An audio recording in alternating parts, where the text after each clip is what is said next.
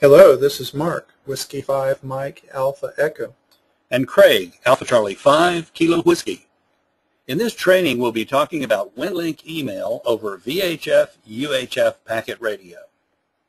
If you've not yet installed RMS Express and familiarized yourself with sending Winlink email, please review the RMS Express basic training and then return to this training. Winlink email is a major component in disaster communications. We all need to know how to use it and develop our own capability to support it in an emergency. The agencies that we serve prefer to use email whenever possible. Our job is to get the message through, and voice communications does not get the job done. So RMS Express and Telnet was all fun, and we can play from the office or from home during drills. But what happens when we need to operate away from home or the internet is unavailable, like during an incident? The answer is your ham radio gear. The easiest way to get into Winlink over radio is to use your VHF UHF rig with a TNC. The TNC is the 1200 baud modem part of the system.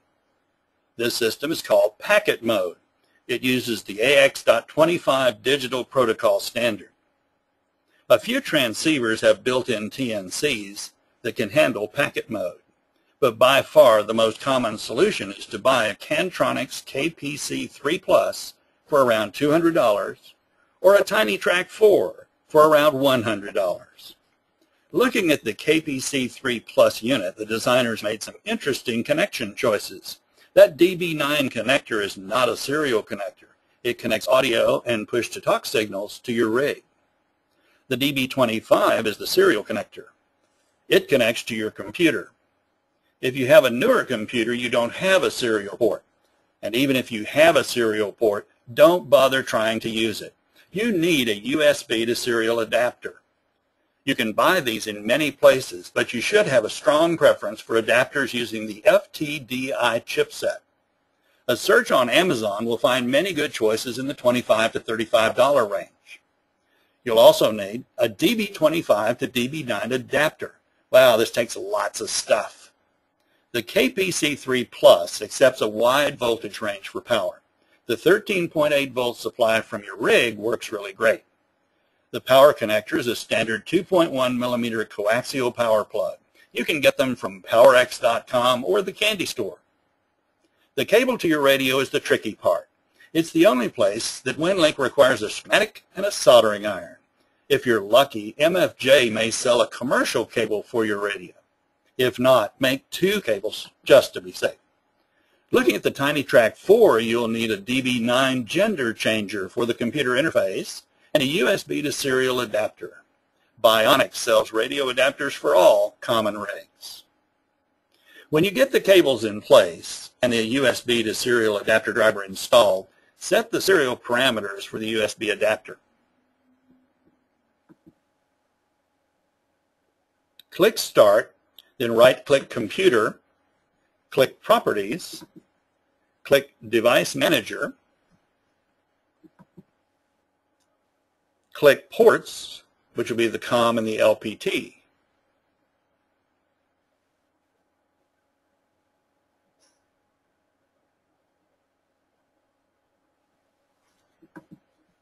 Then identify the device.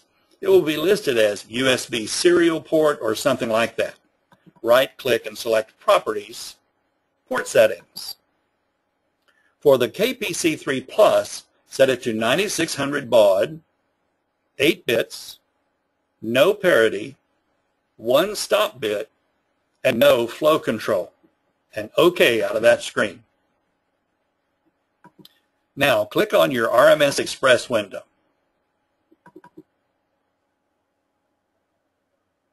Select Packet Winlink 2K for this session, and then we'll open the session. Click on Setup and fill in the properties for your TNC. For the KPC3 Plus, good starting values are Packet TNC type, Kantronics, Packet TNC model, KPC3 Plus, serial port, remember this from the device manager. For my setup, it's COM4, and then set the 1200 baud transmit level at 30. The session will restart, and you should see 3 asterisks initialization complete in the window. If you see blah, blah, blah connection failed, verify your COM port and the COM port settings and try again. If it still failed, you can close the packet session window and select Help, Simple Terminal. Click Setup and choose the correct serial port. Verify the serial parameters and click Update, and then click Connect. Now hold down the asterisk key for a moment in the entry field and click Send or Return, and hopefully the Kantronics will respond with a command, and then it will start talking to you. If so, you can close the Simple Terminal window and open the Packet Winlink 2K session window. If it's still failing, verify your cabling and troubleshoot the TNC.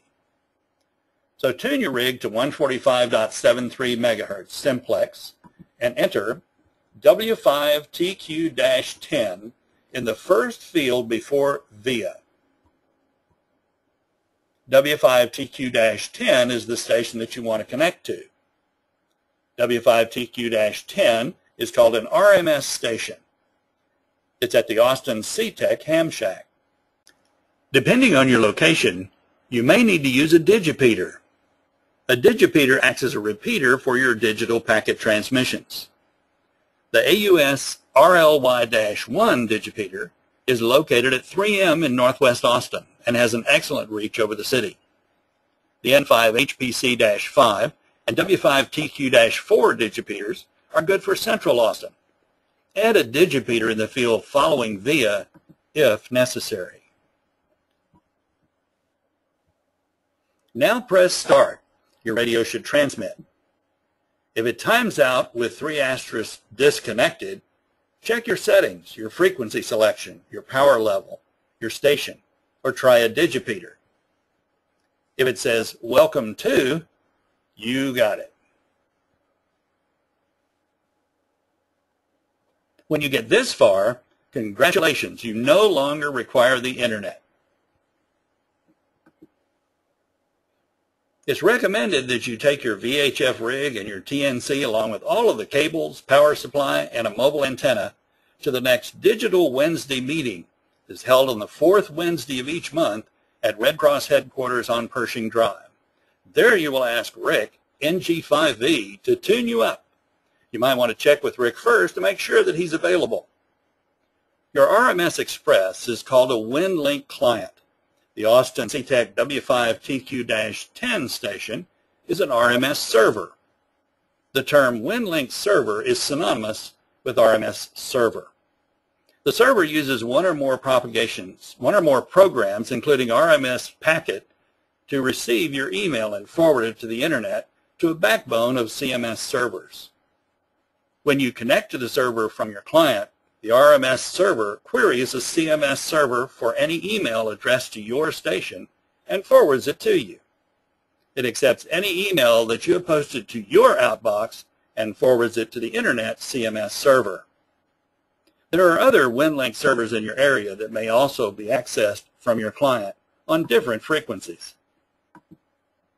So click on Channel Selection in the Packet session, and then on Update Table to download a current list of nearby Winlink servers. You can also go to TCARES.org and click on RMS Packet Station Locator to find other local Winlink servers. You can go to ARRLSTX.org, click on ARES, then on RMS Packet to find local Winlink servers as well.